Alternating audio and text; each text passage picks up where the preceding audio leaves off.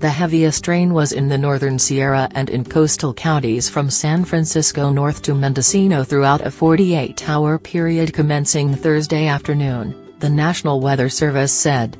Downtown San Francisco saw almost 2 inches on Friday, making for its fourth wettest April day since record-keeping started.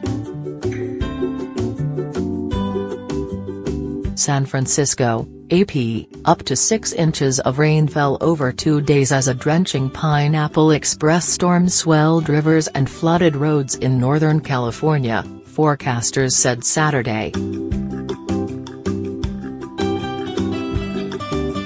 The storm tapered off by late Saturday morning, but minor flooding continued along the swollen Truckee River near Lake Tahoe. Yosemite National Park's Yosemite Valley remained closed Saturday night, but officials said they would assess whether to reopen midday Sunday, depending on conditions. No major problems were reported, but runoff from melting snow could add to the chance of rapidly rising streams and rivers, forecasters warned. The wet weather resulted from a strong atmospheric river of subtropical moisture that moved east from Hawaii. Police rescued a man who became trapped in a rain-swollen drainage channel near Sacramento, where many roads were flooded.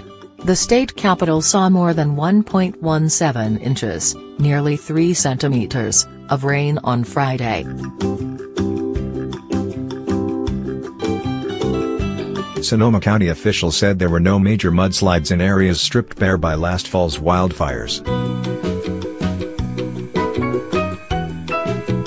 San Francisco International Airport reported about 150 canceled flights because of the weather and others were delayed. To the north, state officials warned this week that they may have to use the partially rebuilt spillway at Oroville Dam for the first time since repairs began on the badly damaged structure last summer. The water level in Lake Oroville topped 797 feet on Saturday.